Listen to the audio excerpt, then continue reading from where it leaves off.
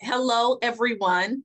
My name is Dr. Tamika Simmons. I am Chief Public Relations Officer at Delta Health Center. We are a federally qualified health center, and we've got 18 locations across 5 counties in the Mississippi Delta. And I am here with our providers who have taken a quick break in between patients so that we can talk very briefly about how you can stay safe and best advocate for your health while we're in the middle of this newest COVID-19 surge. And I have joining me Dr. Ragu and Dr. Blue. Dr. Ragu, tell us a little bit about yourself. Hi, good afternoon. Thank you so much, Dr. Simmons, and thank you, Dr. Blue, and thank you to all of you for joining us. I'm a pediatrician here at the Delta Health Center. Yes, I go by Dr. Ragu, like the pasta sauce. I see kids from newborn babies all the way up to age 22. And so thank you for having me join here, and I'll turn it back to you. Thank you. Dr. Blue, tell us a little bit about yourself. Hello, I'm Dr. Blue. I am from the Mississippi Delta. I'm actually from Greenville, Mississippi. And I also practice at Delta Health Center. I'm a family medicine physician. And I'm also the medical director here. So glad to be with you all today. Thank you guys so much. And I know you're pressed for time. So give us a really quick rundown. And Dr. Ragu, I'll start with you. What are the top 3 things that families need to know about how to best protect their children while we're in the midst of this newest surge of COVID-19? Thank you so much, Dr. Simmons. First of all, let me start with an analogy because I feel like, just painting a picture really helps. A lot of my patients are active in sports, and soccer is a very popular sport that a lot of kids play. And a question I always ask my kids, and I share this with all my families who are watching this, they know I bring this up in the room with them. I always ask, when you're playing soccer, who's the person that's guarding the goal? And, everyone knows it's the goalie is guarding the goal. Now, a question I want you to really think about is, would we ever play soccer without our goalie? The answer is no. We know the score would be 300-0, right? And so, it's so important to have a goalie when you're playing soccer. Every now and then the soccer ball is going to get past the goalie, but it's your best defense, and you're not going to play soccer without having a goalie there at the net. And why I share that story is because it's exactly why we all need to make sure, for those of us who are eligible, that we should be able to get our COVID-19 vaccination. And so it is your goalie, it is your best defense, it is your protection to keep you safe against the coronavirus. It is safe and effective.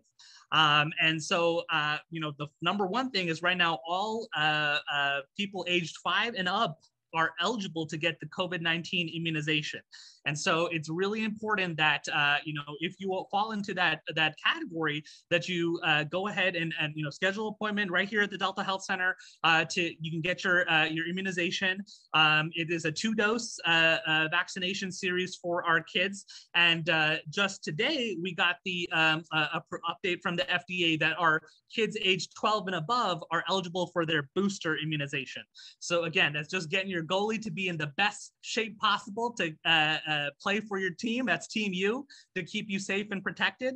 And so I really recommend that everybody who's eligible get the vaccine. The main side effects, you can have a little bit of soreness there on your arm at the vaccine site. You can feel a little bit of fever, fatigue, a headache potentially within the first 24 to 48 hours, but it really goes away. And compared to the actual side effects of the real COVID-19, it is much, much less compared to actually having COVID-19. And so I really encourage you. It is, like I said, safe and effective. Our youngest kids, ages 5 through 11, have done so well with the vaccination. I'm so pleased as a pediatrician. It makes me so happy to see how well our kids have been doing after they've gotten both vaccines. Our kids, before Thanksgiving, even all the kids that we vaccinated in a clinic, as well as right afterwards through all of December, have just done fantastic. Really walking out with thumbs up and high fives, given how well they've done with it. And so I really want to reiterate how important it is. So that's the number one thing. The number two thing is really, all eligible other family members in the home should get vaccinated to protect our youngest kids who are not yet eligible for the immunization. So I have a 5-month-old daughter at home. And so I always tell my patients and families, the best way I can keep my little girl safe is by making sure that I was vaccinated. As so is my wife, Dr. Nina Ragu, who's our one of our OBGYN doctors here at the Delta Health Center. That's how we keep our 5-month-old daughter safe, because again, the vaccine is as safe and effective as possible. And they are really crossing the T's and dotting the I's to make sure they have the exact dose and the highest safety standards possible to make sure for our youngest kids, 6 months through 5 years, that they get that correct. And so that's why it hasn't been approved yet for the youngest patients, but we anticipate hopefully in summer 2022, if not later this year, that will be approved accordingly. But in the meanwhile, while we wait for that, the best way to keep our babies and our little ones safe who are under 5 is for everybody else in the home to be vaccinated who is eligible to be vaccinated. And so the last thing I will mention, number 3, is that it's important to wear your mask, especially when indoors. I know it's colder right now, and so it's important when we are indoors, especially outside of the home in public spaces, that you try to wear your mask all the time to really keep yourself safe. I recommend wearing a mask that is you want to make sure it's fitting over the nose appropriately. Masks like this aren't actually really protecting you as well, and are also potentially exposing others if you are sick with COVID-19. So you want to make sure that the mask covers the nose. It's a well-fitting mask.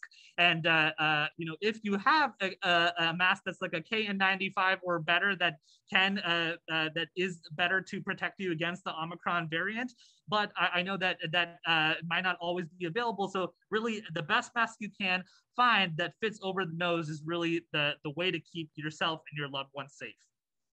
Thank you, Dr. Simmons. I'll turn it back. Thank you. Thank you so much, Dr. Ragu. So quick question. When families come in for vaccinations, are kids able to get not just the COVID vaccine and the flu vaccine? Because I know we're in the midst of flu season. So are we doing flu shots and COVID shots at the same time? I'm so glad you asked that, Dr. Simmons. Yes, you can get the flu vaccine and the COVID-19 vaccine at the same time. And you're absolutely right. We are seeing cases of flu around all over the country as well. Maybe not as many as we have in some previous years, such as 2019 and prior, but we still are seeing it. And they are totally different animals. They play in different ballparks. Just like soccer is very different from basketball and very different from football. Again, these are different viruses, and so getting your flu vaccine is really important as well. And the best way to have your best goalie ready to play and keep you safe. And so I do recommend getting both. And the CDC has blessed that ability for you to get both immunizations at the same time. Perfect. And last question. So when folks come in to have their vaccine, when the kids come in to have their vaccine, you mentioned that there are 2 doses. So what's the time frame between those 2 doses, dose 1 and dose 2? Excellent. Yes, it's 21 days apart. And so, as soon as you get your first one, you can come back as soon as 21 days. And I know sometimes with everyone's lives and busy schedules, it doesn't have to be exactly 21 days. So if you come in after that time, just coming back and getting that second immunization is really important, just to really be fully protected. And down the road, we may have boosters that are recommended for our youngest group, that 5 through 11, who's approved. But right now, we don't have those recommendations, that they may come down the road. The key though is that as of today, the 12 and above have had that green light. So something to look out for. Awesome. It's been over 6 months since your second one. Yes, that's perfect. Thank you so much. Dr. Blue, talk to us a little bit about what are your recommendations for folks, for our adults and our vulnerable populations. What would be your recommendations, again, about staying safe as we're in the midst of this newest COVID-19 surge? Let me just say, after that great speech by him, it's like I'm not even needed, because he answered most of all the questions. That was really, really, really great. I do piggyback off of him saying that we do have to push the vaccines, your vaccines, and make sure. I'm glad you asked that question about getting both at the same time, because making sure that we are protected from every way is a great thing to do at this point, because like we were saying, flu is definitely still out there, even though, you know, everyone's focused on COVID. And not only that, I just wanted to say something that wasn't said. Whenever we do test positive, it is important, because a lot of people love to socialize, and it is important that we follow the quarantine recommendations, and making sure that we do frequent hand washing. We still, you know, sanitize and everything like that, because we want to make sure that we're not spreading it to others. And even though you are vaccinated, does not mean that we don't have to wear a mask. That we still need to wear a mask, because even though we're vaccinated, we still can contract the virus, even though we may not get as sick, but we still can contract the virus. Making sure that we're taking, I've been recommending many people take vitamins and anything we can do to keep our immune system up. So we want to make sure we do that as well.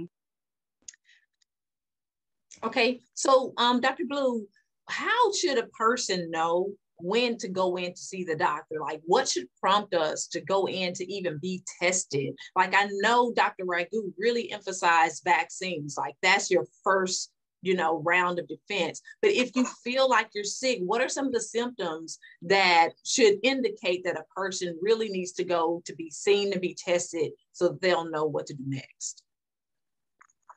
Well, definitely, especially with this variant that's out, most of it is mostly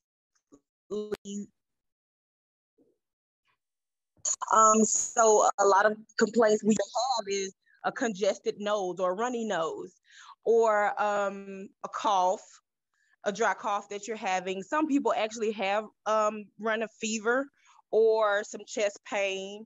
Of course, shortness of breath and high fever definitely go in to get seen about, but a lot of people, even it's just basically just sinus issues that people are actually presenting with. So if they're even concerned or say, hey, maybe I was exposed to someone, or you may think that you have it, I mean, you'd rather be safe than to actually, you know, have it and spread it to someone else. Right. So then if I have a pre-existing condition, how concerned should I be around staying safe? Let's say I get vaccinated. Let's say I'm wearing my mask. Is there anything else I could or should do in terms of trying to control the environment around me where I can, in order to stay safe? I know sometimes people have to have conversations with their family members about, hey, you've got to be vaccinated, or you've got to be tested before you come in the house, or you've got to wear a mask before you come in the house. For people who may be on oxygen or on medication with diabetes or high blood pressure or these other conditions that make them really vulnerable, is there an extra step they can or should take in order to stay safe? Yes, like you were saying, most of the people, and especially even in my situation with my grandmother, we have signs on the door that says you cannot enter without wearing a mask. You know, it's also recommended that, you know, you wash your hands or whatever before going inside, and limit your environment. Like, don't go to places with big crowds that you really can't control. That can also help. And especially if you're immunocompromised, you want to make sure, like I said, taking all of any kind of immune support that you can actually take. But yes, limiting your environment, and taking immune support and wearing your mask and getting, you know, vaccinated. Okay, so last thing, Dr. Blue. I know that as a patient, I Google diagnose myself all the time, and I know doctors hate that, right? So in order for patients to remain aware of what the facts are, where would you recommend that they go if they have a question or a concern about, you know, what's really going on with COVID, what's true, what's not true? Where would you suggest that they go to find more information that's factual and reliable? Okay, I know that we here, you know, at Delta Health Center, we do give out fun facts on our websites as well, but they can also go to cdc.gov. You know, they have very good facts there in the Mississippi. I think that, Mississippi can you say that one more time for us, Dr. Blue? You kind of cut out a little bit. You said the cdc.gov, and what was the other website? Yes, in the Mississippi Department of Health, MSDH, as well, to figure out any facts that's there as well. Okay. Thank you guys so much. I really appreciate, again, your time and the information. Again, we are the Delta Health Center. We've got 18 locations across 5 counties in the Mississippi Delta. We are a federally qualified healthcare center, and we treat patients regardless of their ability to pay. So don't let finances be a reason for why you don't come in to see the doctor or you don't check in with us. And even if you have adequate insurance, still be in contact with us, because you never know when you may not be able to get in with your regular physician or may be able to get on someone else's schedule. Come by and see us. Yes, you can see we've got friendly and knowledgeable physicians who are eager and ready to help and to serve you. So check us out at deltahealthcenter.org. You can go there for more information or give us a call at 662-741-8800. That's 8800, 662-741-8800, or visit us at deltahealthcenter.org. In the meantime, you guys stay safe out there and enjoy your new year.